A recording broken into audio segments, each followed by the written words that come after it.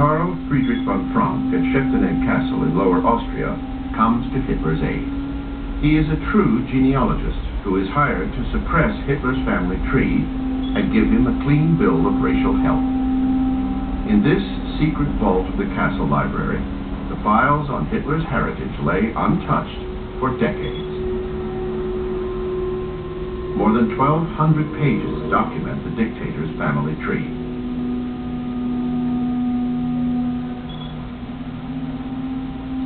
Every school child in Hitler's Germany has to prove Aryan heritage.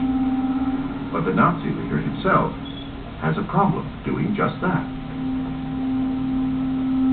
Hitler's own family in no way measured up to the Aryan ideal that he placed before Germany. And there are very few members of his family, when you look through there, who would have measured up to that. And the truth is, most of them would have been considered a blemish or an embarrassment. Even the background of Hitler's father is full of mystery. He was born out of wedlock as Alois Schicklgruber. Later, Schicklgruber named Georg Hitler as his father, 20 years after Hitler had been dead. From that point on, the family name is changed to Hitler. Adolf Hitler has the family tree published, and Hitler's ancestral line is established.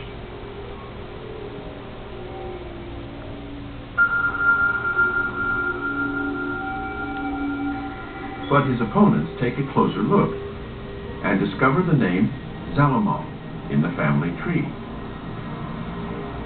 A Jewish name, as the press points out.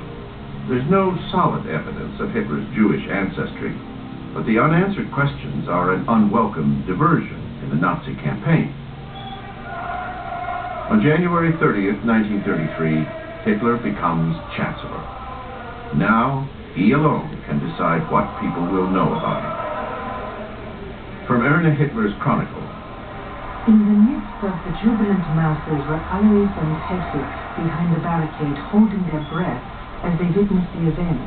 Like everybody else, they saluted in the direction of the balcony.